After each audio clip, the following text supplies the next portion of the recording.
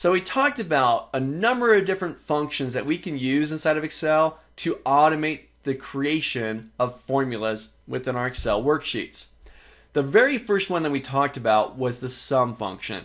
And I had mentioned that the sum function is the most common, the most popular function used inside of Excel.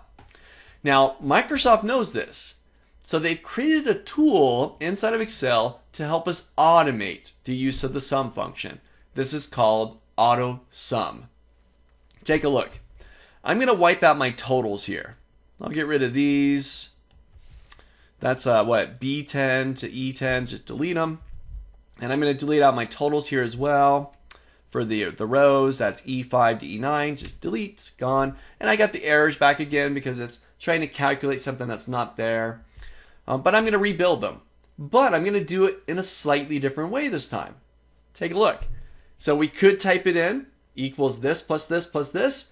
We could use the formula bar and find the sum function and fill in the arguments, tell it what range of cells to add up. But remember, the autosum, most widely used function. We have a feature called autosum that's essentially going to do this for us. Take a look. I'm inside of B10. This is where I want to sum up the January amounts. Now, I'm going to go to the Formulas tab. Right next door to the Insert Function button we were looking at earlier, I have autosum. It's a big E. I give that a click, and it's going to sum up the data. It already grabbed it. Equals sum B5 through B9. That's right. Yay! I hit my Enter key, and I'm done. 1700 right there. Let's try it again. I'm going to click inside of cell C10, back to Formulas, back to autosum, summed it up, C5 through C9, hit my Enter key, done. Saving you time, becoming more efficient. One more time, this is just too quick. Into D10, Formulas, autosum, equals sum, D5 through D9, hit my Enter key, done. Love it. Now you might be thinking, you know what? Why didn't you start with this? That's super easy. It's a single button press. It does it for you. Well, there's building blocks. Understanding the concept of what a function does, how the sum function works. Very good information. Now, I love the autosum feature, but remember those building blocks. Understanding conceptually what happens when you sum something up. It's only going to benefit you. And here's the reason why. I'm going to hop up to E5. I love Excel. I love the autosum feature, but sometimes it doesn't do things quite right. Watch this. So I'm in E5. I want to sum up the rent.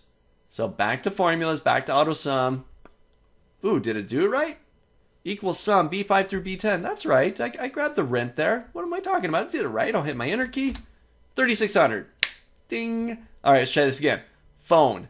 Formulas, autosum, B6 through D6, summed up the phone. It's looking good, looking good. I'm going to hit my Enter key. Ta-da. Now, let's try this a third time. All right.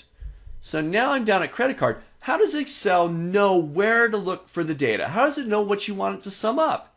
It's pretty smart, right? I mean, it's done it correct so far. I'm going to go to Formulas, back to autosum. I'll give it a click. Yay! Oh, wait a minute. Did it do the right range? E5 to E6, that's the cells above it. I want to sum up the credit card. Well, no big deal. Excel by default looks up first for 2 or more numbers. If it finds 2 or more, that's what it uses. Now because there's 2 or more up there, it uses those, and that's not what I want. So all I need to do is grab the correct range of cells, B7 to D7. That's it. I'm just correcting the autosum. Hit my Enter key, and I'm done. Let's try it one more time. Go back up to Formulas, autosum, grab the incorrect range of cells. I'll grab the correct, hit my Enter key. Ta-da! I'm just correcting it. But understanding the fundamentals, the building blocks, why and how the sum function works is going to help you in situations like this. The autosum button is great. I love it. Just make sure that it's grabbing the correct range of cells. Try it out. Use the autosum function to complete your calculations here. Just make sure it's looking at the correct range.